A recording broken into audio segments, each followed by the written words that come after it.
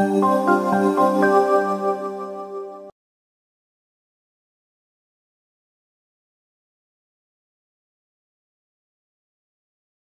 nice to meet you, Veronica. Why don't we start with just give me your name, your title, and your role. I'm Veronica Parker-Hahn. I'm the Vice President of Marketing at Oscar Insurance. And basically that means I oversee all of our marketing and consumer outreach efforts. And you just won an Effie for bringing humility to health insurance. Tell me a little bit about the inspiration behind that campaign. The inspiration is the company. So Oscar is about 3 years old. We are a startup based out of New York, and basically the company was built to kind of change the health insurance industry.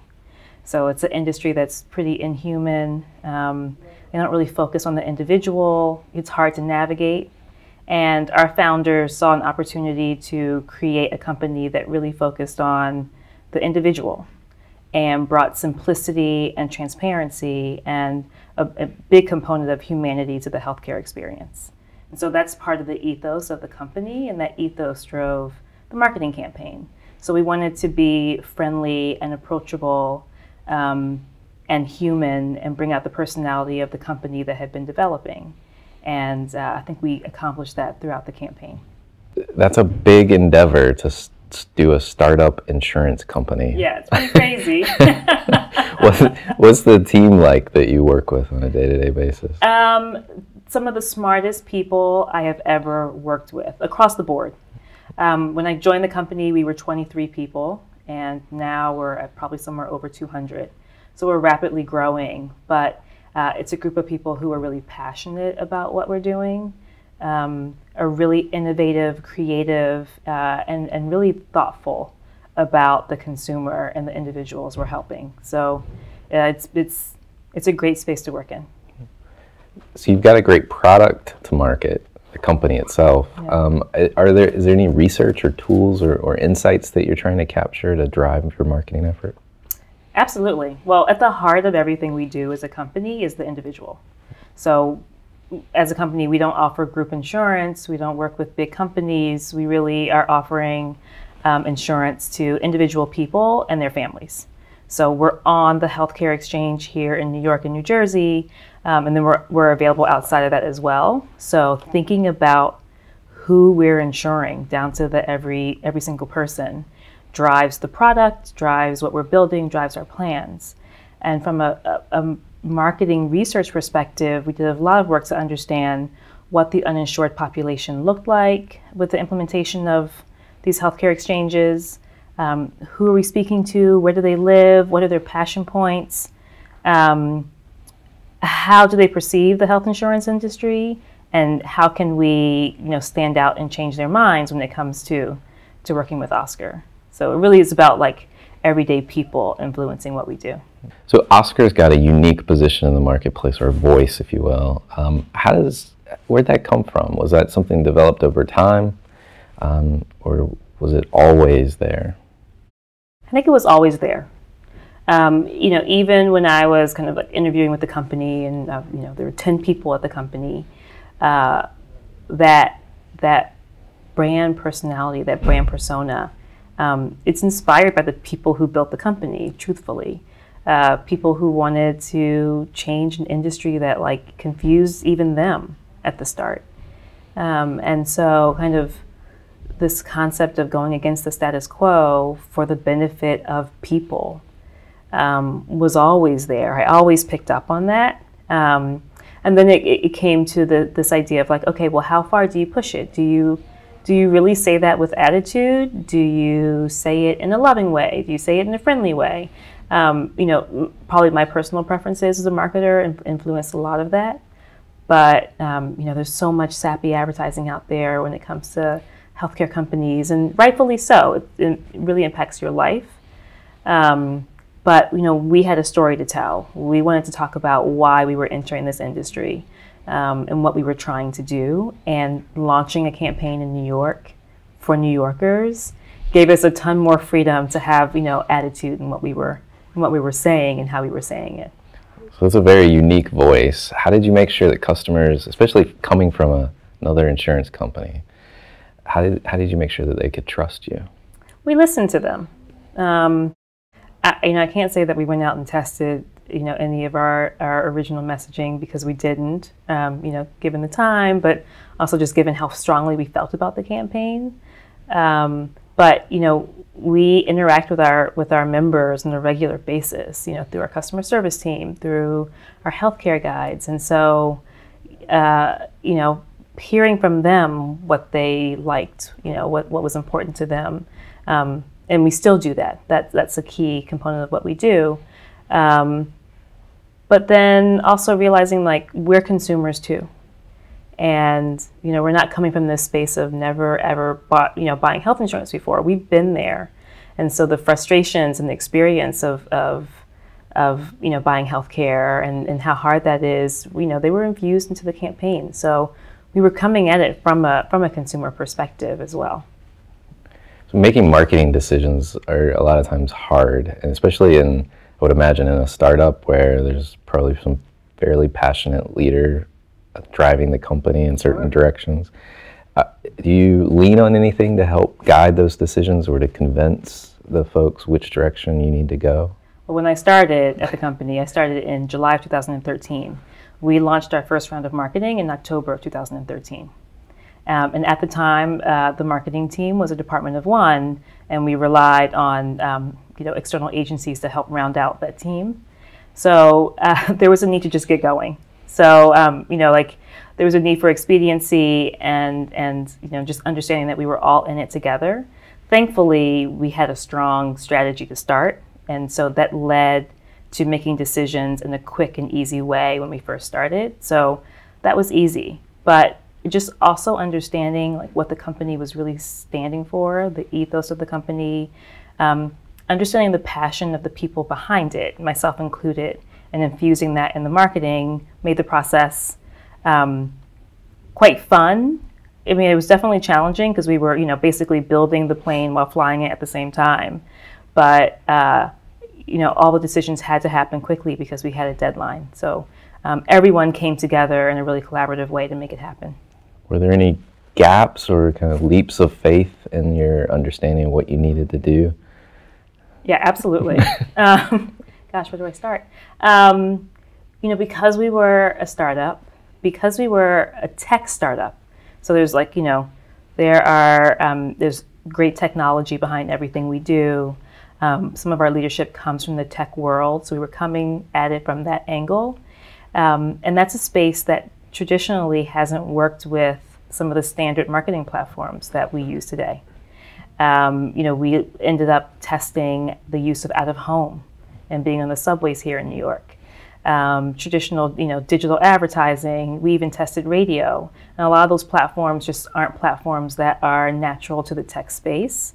So getting the team to agree to test those platforms was a huge leap of faith. And if anyone knows Oscar, they know that we've even gone further into that world. But it was important to get in front of the consumers. It was important to tell our story and make sure that people really internalized it. And so some of those platforms that were unfamiliar to folks internally ended up working well for us. Okay. Yeah. Any advice for folks that might be in your similar position trying to make that convincing argument?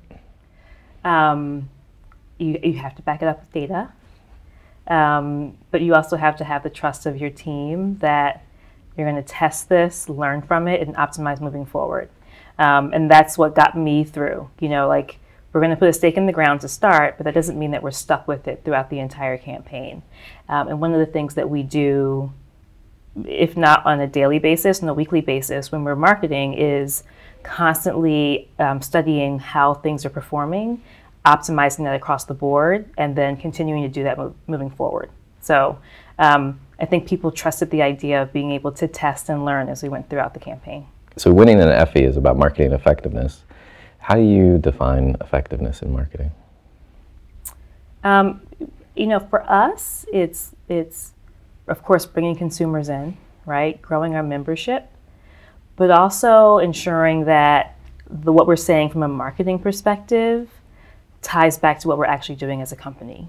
So if we were to go out and say Oscar's friendly and simple and human, and you got the opposite experience as a member, then we weren't really doing our job. But what we were really doing was portraying, what Oscar's really all about, naturally. And the loop, the closed loop there really does exist. So we're friendly on the outside, and probably even more so for our members when they join. And then to have our members actually evangelize about us in a natural way without being prompted is the cherry on top. And we definitely have that when you look at our social media feeds and what people are saying about us. So stepping back a little bit from the campaign, thinking about you, you've achieved quite a bit of success. So what is it that fuels Veronica? I love to be challenged. I mean, who starts, at a startup and then has to launch a campaign, 3 months later? It's kind of crazy. But, I think whenever I feel like I've done this before is when I have to kind of look for the next opportunity. But, as I'm being constantly challenged, I enjoy that. And I kind of want to dig in more and see what I can do. Marketers tend to be a student of marketing and follow other brands. I'm curious, what kind of brands you look to or follow yourself and why? It's all kinds of brands. There's something really interesting happening in New York right now where startups and tech companies are starting to kind of find their voice from a marketing perspective, and in a way that's part of like Oscar's ecosystem. So, I'm paying attention to some of those brands that are starting to do their advertising on the subways, or starting to do, more digital advertising. One that's out there right now is Casper. There's another company called Namely. They're all trying to, test out their voice. So it's really interesting to see. So I'm looking at those smaller brands, but then also those kind of like bigger emerging brands. Beats is really interesting, especially with the last World Cup and them kind of trying to take over this space of sports and entertainment, and just trying to see how they're going to evolve and solidify that persona over time is really cool. And then I'm also looking at like the bigger, like older established companies, because a company like GE has been around for forever, and continues to innovate in their marketing. So it's not just about like the newbie that just comes up and is trying something different and flashy, but it's looking at the variety of brands in different life stages, just to understand what they're doing and learn from that. So you talked about learning from those other brands. What is it about learning that is important to you? Because I don't know everything. Right? So like I have to constantly be looking at what's happening in the world. And it's not just the marketing world. It's like paying attention to what's happening in pop culture, paying attention to what's happening, on the street around you.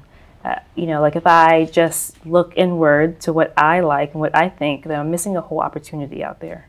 So, as a marketer, you have to be connected to the world around you. And I really, work hard to try to do that and make time for that. It's easy to get focused on just your job and what you have to deliver, but you have to understand kind of the people you're impacting with your product as well. What do you think is the most important marketing trend today?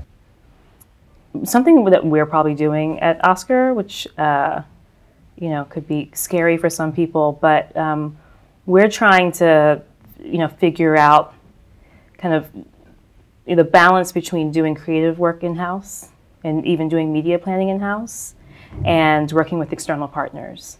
And something that we've started to do is kind of, instead of having, like a main agency for everything we do, working with best-in-class partners on a variety of platforms.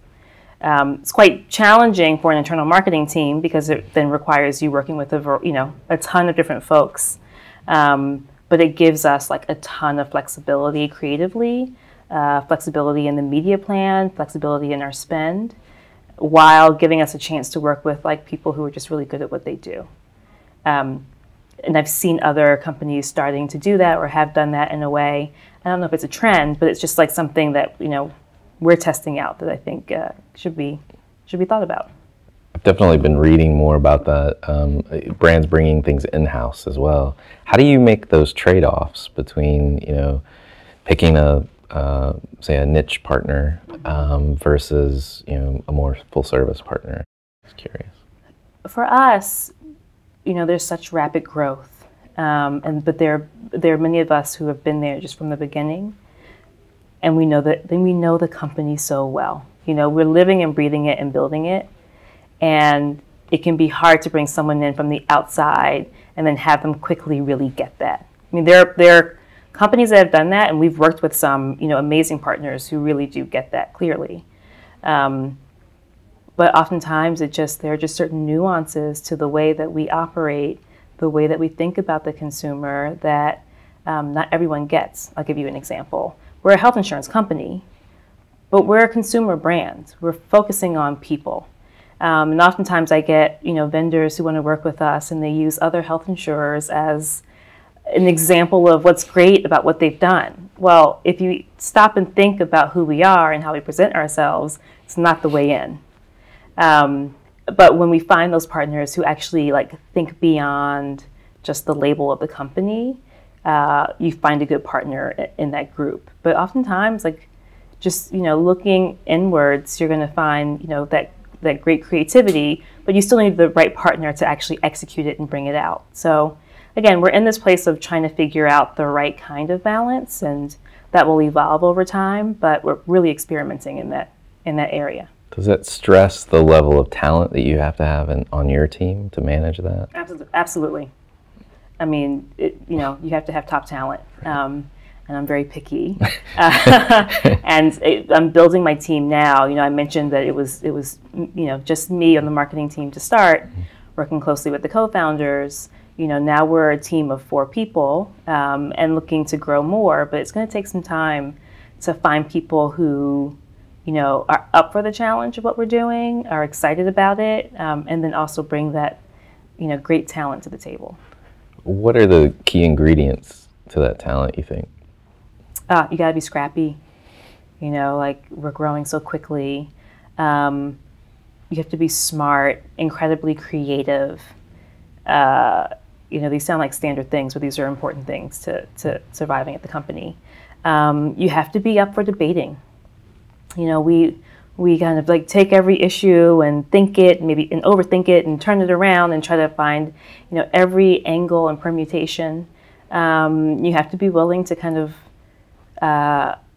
you know, teach in some ways too internally, and share, you know, your experiences, but then also be willing to take on, you know, like the input of others who come from a different angle. So you have to be incredibly collaborative. And then finally, like you have to be cool with working without a net, you know, and taking chances. Okay. What do you think is the biggest challenge that marketers face today? I mean, keeping their content fresh. You know, especially companies that have been around for quite a while. That's got to be a huge challenge for them. Continuing to connect with people in a meaningful way, continuing to stay top of mind, and part of that is, you know, telling your story about who you are as a company, but keeping that interesting and fresh over time, and then continuing to move forward as like the industry evolves, as the platforms we use evolve. You know, there's tons of talk about, you know, content promotion now and content strategies and what that might look like. And so, you know, keeping your company voice, but finding a way to use those new platforms in the right way for you, I think is, you know, has always been the challenge. As a startup, I'm sure maximizing every dollar is critical. Mm-hmm. How did you approach doing that with this campaign? Well, we're very much data driven. And, you know, if you read some things about us, we talk about, you know, changing the industry and doing what we do, supported by, you know, data, technology, and design, right? So data is a really important piece of that. We work with, you know, part of the data team that manages our acquisition efforts. And so that's like monitored really closely, tracked very closely. And we have really clear goals set as we go into the campaign. But there are also awareness driving platforms that, you know, are a little bit more nebulous, but, you know, we do awareness studies. We ask people when they call and they sign up for Oscar, how'd you hear about us? Which actually, you know, led to understanding that a huge portion of our members hear from friends, which is amazing. You know, another big portion hears about us from the out of home we've done here in New York. So as much as possible, we really are monitoring, testing, and tracking every component of what we do. And then once the campaign is over, because we focus on a certain time of year, we do, a deep analysis of everything that we've done so we can parse out learnings and opportunities for the next year's campaign. What do you think the future holds, if you have your crystal ball? I don't know. I think the future holds, a lot of, not a lot, but probably more companies trying to do what Oscar does, which is, take young talent, take the talent that's made that could make the next cool app and use it to actually change industries. There's a space for the Snapchats of the world and things like that. But there's also a space for changing these established categories. Having companies and having industries focus on actual people that they're helping or that they're selling to. And I think that it'll be interesting to see kind of what else happens in the healthcare space, what might happen in the financial space, but these big behemoth industries being changed by small companies that are trying to do things differently. Good. Well, thank you very much. Thank you. Appreciate it.